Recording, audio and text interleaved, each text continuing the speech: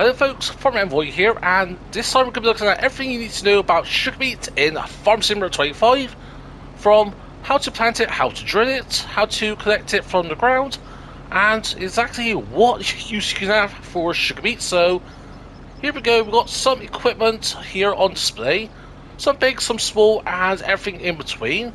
Of course there's other ones we've got in store that we could use in that potentially for Sugar Beets. Also, down the road, after this video's come out, we may get mods in that, which you can use the Sugar Beets for other things like other unique custom productions and more, including biogas plants and all the other good stuff. However, I'm going to be looking at the base game functionality of Sugar Beet and how, in Farm Simulator 25, you can use this crop to make absolute millions potentially in that. So, without further ado, first we need to go over what is Sugar Beet is used for. So, Sugar beet is a very high yielding crop, and yeah, you can use sugar beet to get absolute money just from the sugar beet itself. Or if you want to make more usage of it, you know, you can make sugar beet cut using the Fleagle here. Of course, down the road, there may be mods that make this a bit more efficient, as there was in FS25. But yeah, so the sugar beet cut, that can be used for to make sugar, alongside with sugar beet and sugar cane. Also, sugar beet cut can be used at the BGA net as a production net, so that could be generate power, and from there you get a bit of electricity and methane, and I think a bit of digestion as well. But yeah, I'll do separate videos on all the productions individually down at some point this week. But yeah, so once we know about that, also yeah, as I mentioned, sugar beet can be used to make sugar, and that can be used for cakes and chocolate. But yeah, anyway, so now we need to figure out how to plant all that. So if we go up here to our planters, any of these planters we got available will do the sugar beets. See the sugar beet icon between the soybeans and the cotton there on the bottom of your screen. Personally, I'll go with the Maestro 9.75 horse or the Green Matrix as something to start off with. And that 170 horsepower requirements for most tractors ain't too bad. Yeah, you can go 150 for like the Amazons or the Kuhn Maxima 3 till. Or if you want to go something a bit more larger than that, so the Horse Maestro 2450 or the Kinsey Blue Drive is what I would go with. Personally, if you can afford it and got the horsepower to back it up, 350 horsepower at quarter of a mil, this could do 18.2 meters at 11 miles an hour. And this one particularly is 12 slots on console. The Horse Maestro 17 slots, but slot count in FS25 is not an issue. And yeah, I'm going to be doing a separate video on slot counts and all that and explain how some people are using their rag over the reducing slot count is a bit meaningless in that, but yeah, that's for another video. Of course, once you plant your sugar beet into the ground, you'll need to roll it. So at the moment we've got 2 rollers available. Also, you can do preventive spraying or preventing weeds from popping up, so once again, I will be doing a separate video on that. Now if we go down to harvesting it, so it's a root crop where you need to shave off the top of the head. So as you can see here, I've got a massive sugar beet field here, so I merged fields 1 and 2 here on Hunter Pantai. I already got 2 harvesters in the field for something separate, and actually I think it was a good point because you can see the difference here. So here we got the leaves now, so this will need to be chopped off, and that will leave the sugar beets ready to be picked up. So depends on what setup you're going with. At the moment we got really 2 options. So you got a self-propelled option, or another option that involves using 2 bits of equipment. Potentially you can do it with 1 tractor if you want, but it's going to take twice as long. So yeah, so go into our beet harvesters. Start off with, we've got the amities and that, so you've got the defoliator, that. So this will remove, I see on the bottom left, says before sugar beets can be harvested, the foliage needs to be cut with a Holland topper. Then after that you can go with the harvester scrub, and that will scoop it up. So have a bit of a closer look. This is pretty sick now. It's actually a new equipment for FS25. Have not seen this in FS22 now, or FS19. And trust me, I have been testing this, and it's actually quite a good bit of a kit. Otherwise, if you want to do that, if you want to do a all-in-one setup, then you go with self-propelled options. So Also, you got the Pterodos 540, so a newer model, and the Reaper Tiger S. Me personally, I've always been driven to the Pterodoses and that, but at the end of the day, that's a personal preference. Even though difference in the two, it's slightly larger capacity. Also, with the headers, that the Homer HR6, that's 2.7 meters at 6 miles an hour, compared to the Reaper at 4 meters at 6 miles an hour. And yeah, if you also got this is the Agrifat Light Track, and it's 527 grand. It does not say what we're working with here, so as of this, I'm recording this the day after FS25 has come out because I spent the last 24 hours, literally the last 24 hours, doing lots of testing, prep working out on videos that I've got coming up very soon. But yeah, so yeah, it doesn't tell you they're working with. I've had to guess to say it'd be around about 4 meters, alongside with the Homer there, so it's either 4, yeah, I think it's more 4 meters rather than 6 meters. But again, it's something that we can have a quick look at if we want to. But yeah, with the Homer and the Rupa, they do come with their own header trailers if you want to use those. Technically, you don't need to use it. And yeah, there we go. So yeah, on that category there.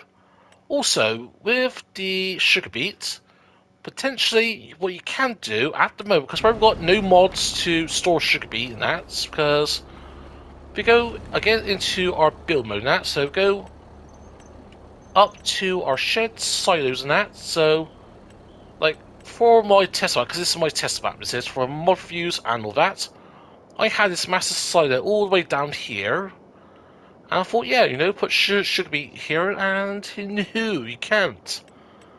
And when you look at some of the other options, really there is no other options. Silo extensions, there is none. So what I did down here was literally, at the moment, this is where how would you store it at, is get a shed net. Of course, you could build your own shed net, or if you get a pre-made shed. Many options are available at the moment, base game. So yeah, personally, I'll go with what I had here, the storage hall net. So this at one point had, if I had to guess, about 200 or 250,000 liters of should be there. And just for scale, how much that is, so literally that is barely half of this mega field I've created here. So yeah, I've done that for a bit of testing and that. So now we've gone over and talked about, you know, what you use this for. Let's go and demonstrate. So first of all, I'm using the Case Puma here with the, what was it, the horse one, ain't it? Not the horse, the Grimmy. No, it's a horse mixture in that. So go down to our planters. So yeah, this one I'm using, that comes with as a potential attachment for a sea tank, and that's how you get this cool pipe looking setup in that. So I've got a full load of Sugar Beet in that, so I'm going to head up here to plot 39, no, just a random field next to the store, and then yeah, it's just a case of simply unfold. And then again, if you want, you can program it to use GPS in that. So where this is 6.8 meters, we'll double check in store because I do often check it. Yeah, it says 6.7 in store, and GPS is saying 6.8. When you get these kind of differences, it does not have the impact of that. Again, I will be doing a separate video on this, so I'm not going to do that. I'm just going to say, you know, steering assist now, so we can do it ourselves. Sure, show lines. And there we go. Drop it down. Draw that lamp if you want. Turn it on. And there we go. We are drilling the Sugar Beet in that. Actually, no. Oh no, wrong field assist, so yeah, actually go into, yeah, because this is a separate field assist, so right, now we're at the correct field in that, so yeah, now we can know this, because yeah, this ain't a direct drill, so yeah, again, just a bit of a word of warning depending on what you're going to be using. So yeah, got our GPS set up in that. So now, as you can see, we are drilling and planting the Sugar Beet. And yeah, for this like small setup in that we got here and that, again, very affordable in that, so Prices was, what was it? Yeah, 65 grand plus, yeah, 85 grand that overall. So overall, not too bad that. Yeah, we're barely using any sea that, man. We only use like 2 liters in that. Again, yeah, you can set this up to do via the GPS system if you want. But sometimes when it comes to drilling that, I do prefer to do it myself. But anyways, obviously you know what we've got here going that. So I'm not going to show the rolling in that. So once you're all said and done, you've got options now to harvest your sugar beet. So I'm going to use our field we got over here. So first of all, I'm going to demonstrate using the not self-propelled options and that. So we're going to go with the, was it trees and that? So yeah, we'll go back up. Yeah, Amitech, sorry, I do apologise on that. So yeah, this is a nice bit of kit in that. So what I'm going to do is quickly turn on my help menu in that. So you can see there on the top left, lower topper, turn on topper, and that's pretty much it in that. So once again, go into the fields. So you can drop this down and then turn it on. And what I'll do is I will literally cut the top of the sugar beets. That will make them dormant in real life. That will make them dormant so they stop growing, so it preserves it over winter that. Or at least preserves it in the ground a bit longer to be able to harvest it. At least that's how it works in real life in that, something like this. But yeah, so there we go. That is the topper done. Now we've got our section for basically after we've hard topped a section over here. Go and drop this down. So just going to park it over to the fields. And yeah, we'll go and grab this baby here in front of the field. So there we go. And yeah, also yeah, I do have other options for collecting it. We'll go over that in a bit. A minor little bump there. So anyways, yeah, little harvester. Turn it on. There you go. Option there to put the pipe out if you want. But yeah, I gotta say, this is a nice bit of kit in that. So there we go. I thought you had to lift that up, but no, you don't. So yeah, now we're just picking up the sugar beets. Now we're collecting them, harvest them, and that. And I gotta say, I do love the animation of it. And that so. Can I get it set on the GPS system, please? So yeah, this is just doing the up downs and that. So there we go. We've got the work in that. So that's going to lower it. And yeah, literally we are picking up the sugar beet. That will get collected and stored in this little hopper over here. And as you can see, this is a very small hopper. Only holds 6,000 liters. And already that is this full. So that is a downside to this setup, but of course now with GPS now and assisted steering in that, yeah, you can do it now. It's actually a bit more manageable now, so that I am pleased with.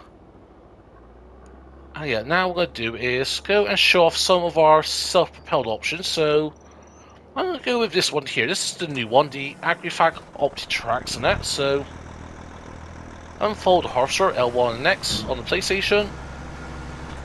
But yeah, I think this is going to be about a 4 meter working width. And then, yeah, so that's ready to go. We'll drop the header. And off the way we go, harvesting once again. So rather than have to a separate bit of equipment to do the hard and topping and that, this does it all in one. It hard and tops the top of the sugar beets, and then harvests it, and then obviously puts it into its hopper and that. So obviously the self-propelled options are argumentably better than some of the other options. At the end of the day, it depends on what farm setup you got here. Of course, I've got some huge mega fields over here, so self-propelled option is going to be a bit more desirable.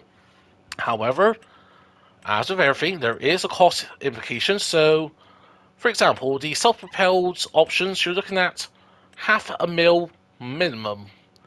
Personally, I'll skip the 18,500 liters. I'd go with something like this. So, yeah, 45 or 43,000 liters.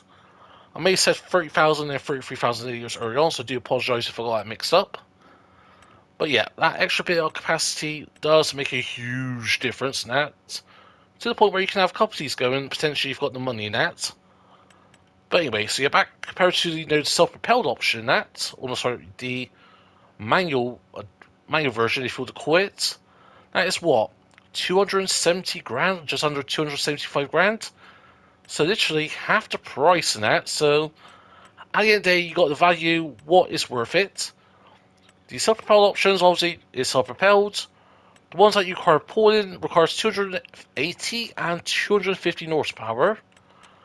And at the moment, we don't have many tractors available, so if we go to our medium tractors, yeah, so you got something that will go over the 280 mark just.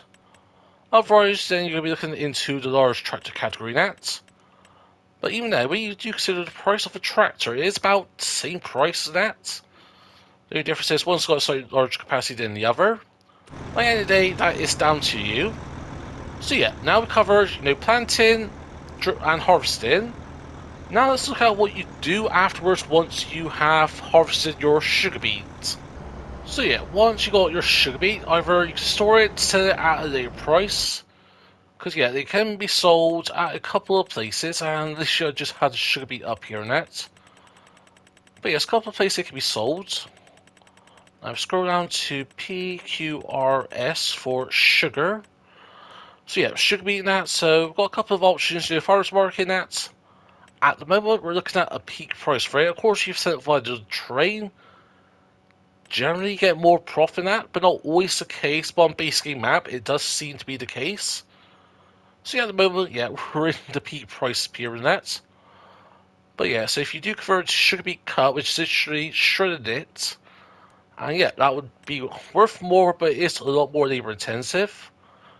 And then yeah, you can make sugar in that, and again, that is a bit more better usage in that. So store it, sell it, or use it for a production. So yeah, for example, I'm just going to show off, selling sugar beet. Either you can do it via like so, or more realistically, you'll do it via a trader net. We'll keep this worker going in the field. Or if you want, again, as I mentioned, productions. So at the moment, basically that we've only got the dairy and the bakery that could have use for the sugar. But yeah, so before we get sugar, we need to produce it. So we're at the sugar mill. So there we go. Sugar beet is going in.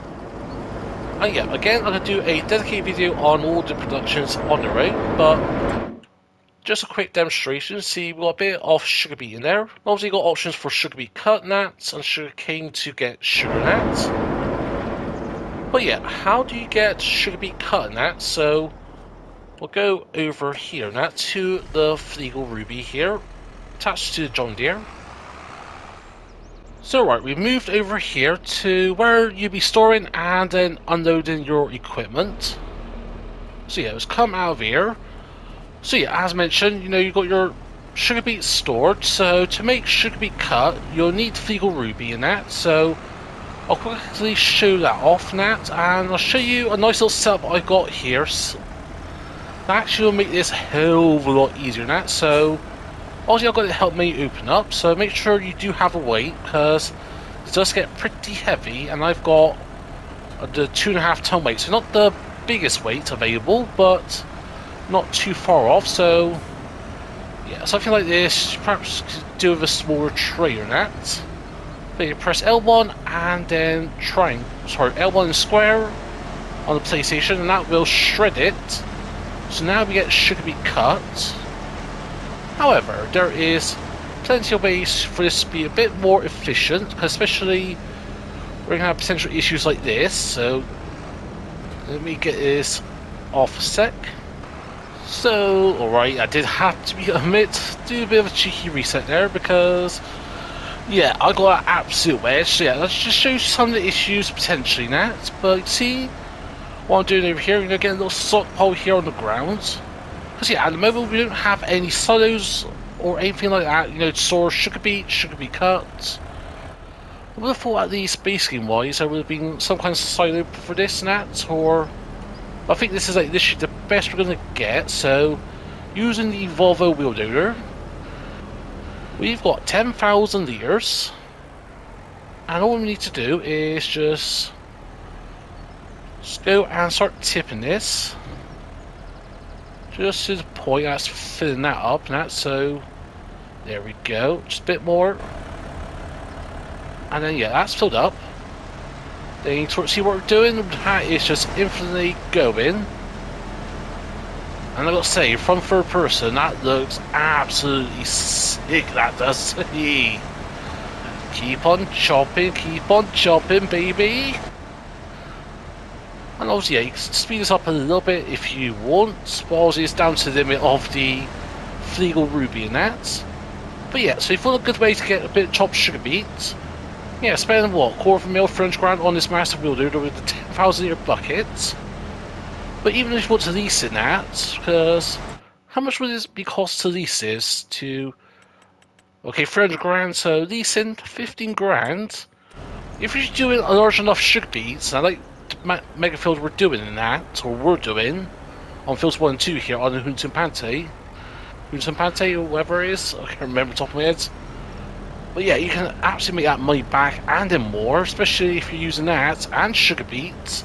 Things like, you know, using it for sugar beet for sugar, and then sugar beet cuts for the BG and that. So again, just shows you the possibilities in that.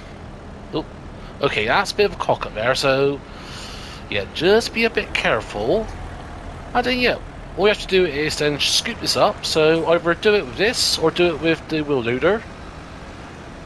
And then yeah, load it into whatever trailer or silo you want, because yeah, down the road we're going to have mods for this and that. Or mods for storage and better mods for chopping up this, so that is one way. But now what I'm going to do is quickly go into build mode, get rid of all of that, so yeah, just going to ping that over, because now, there we go, eventually it rendered out. So another way to deal with your sugar beets now, especially with FS25, we had the introduction of the bell and pad storage. And if we go into our silos in build mode, go down here, we do have one as part of the base game, and that is 250 pallets and bells it can hold. Of course, down the road we're going to have mods on that, so things like that would be 1,000, 2,000 capacity in that. But yeah, so what you can do is load your sugar beet onto here. This is the Grimy RH2460, and you can sort of see here we've got an option to create pallets, that pallet creation. So if you press L1 and square, now that is going to fill it out with pallets. And yeah, so it's not liftable, but weighs 600 kilograms. So with just one bell and pallet storage, this could hold or create 250,000 litres of just pallets and that. And again, that's going to be another test I want to do now, is the pallet limit. So obviously if you want to keep on having pallets being produced, just gently move forward. There we go, that's filling up. And then yeah, just keep on rinsing and repeat. There we go, like so. And yeah, just keep on doing it to your heart's content. Store these into the silos or the bell and pallet storage once you hit that limit. And then yeah, Bob's your uncle. But now, finally, to wrap this up, again, this is a bit of equipment, it's not often used, but it is a very good piece of kit. Especially something like here now, you know, we've got a basically an open pit storage in a way, so this is the roper mouse, is it? Yep, the mouse. The mouse. So yeah, this is an awesome bit of kit where it's just got counterbalance, it's got chutes in that. Almost something like you'll see on a quarry in that, so what you can do is press L1 and then circle to lower it. There is controls in that, so L1 and then right stick left to right adjusts the pipe on the out, and thusly that will adjust the counterweight. And then with L1 right stick up and down, that just adjusts that. And then yeah, got more options to move it by pressing L1 or R1 right stick left to right. And then up and down. So that does the cab position. So you feel a bit more immersion, you know, have a proper phone setup. So, alright, so raise the header up.